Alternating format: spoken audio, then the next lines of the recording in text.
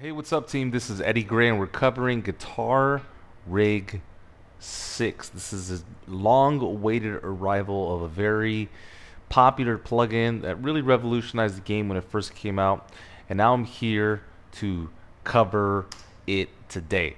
So, this is the first time that I've opened it. You can see that we've got presets laid out on the left-hand side. The newly designed GUI looks absolutely incredible. On top of presets, it looks like you can decide which input sources you would like to affect. So let's just say you're on a mix bus, or you want to treat a synthesizer, so it's no longer just for guitars. In fact, I would hear about several producers using this for drum treatment or vocal treatment.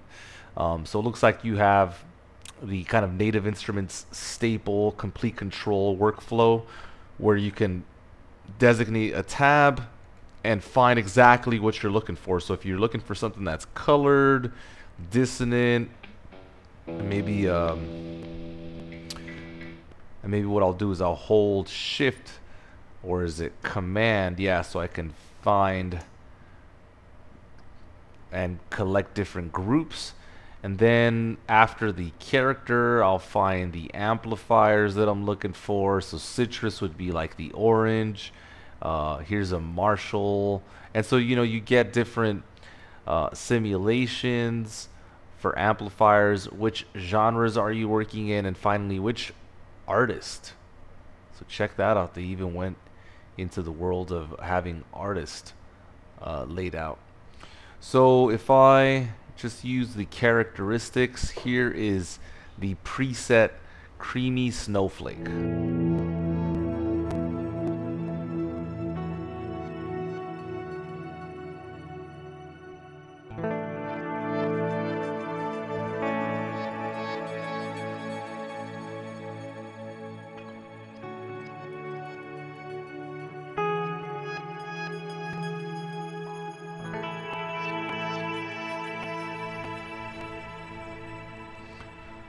Okay, let's go through some more presets. Here's Atmo Rotator.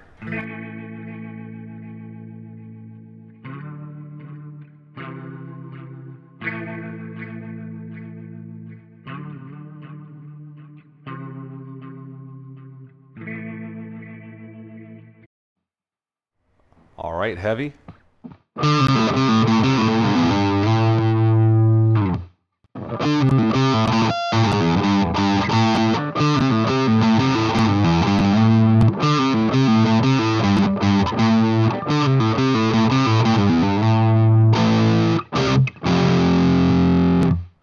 Okay, so you can have a limiter on here just in case the signal goes past the output, and you may want to watch your gain staging on your input. The gate is up here, so if you want to make sure that you get that nice tight professional sound, enable this and set it to where it works best for your song.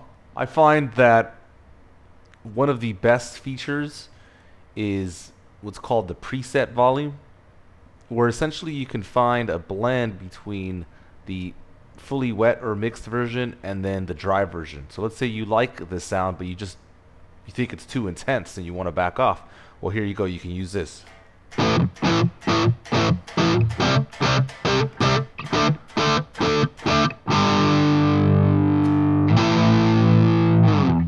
Alright, cool. So that sounds really nice. Let's keep going. Let's try matched box. Let's see what this sounds like.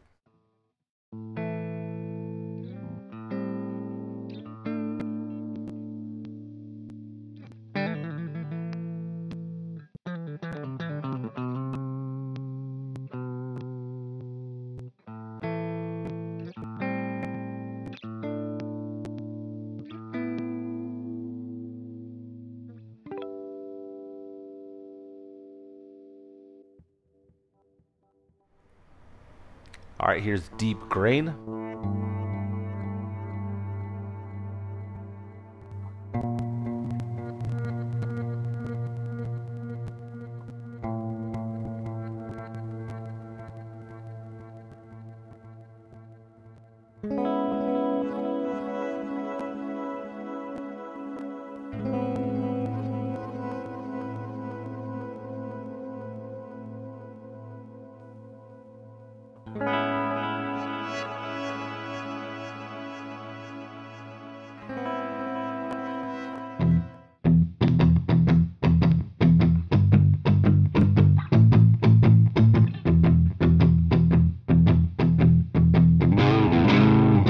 So obviously, you don't just have to treat guitars, you can treat bass as well.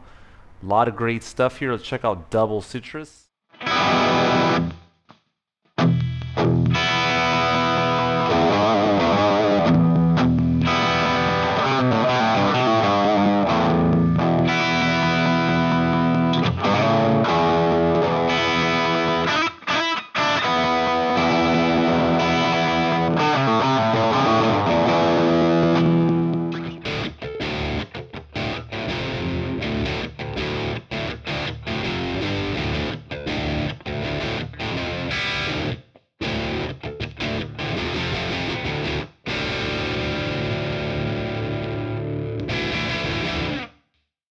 So I want to search for something more ambient. So let's just see what we have here. Let's check this out.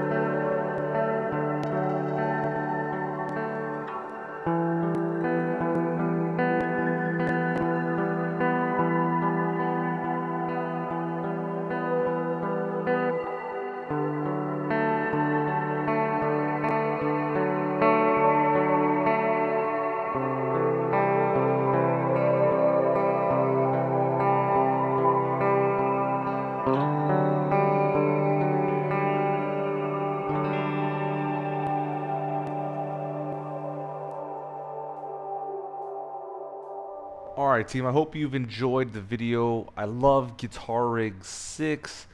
So many different options available here. Love that you can access the macros right from the front screen. You've got this tape deck which you can record ideas into, which is a nice way to track ideas. Looks like there's a metronome on deck and a tuner, so that's really nice. So you can practice.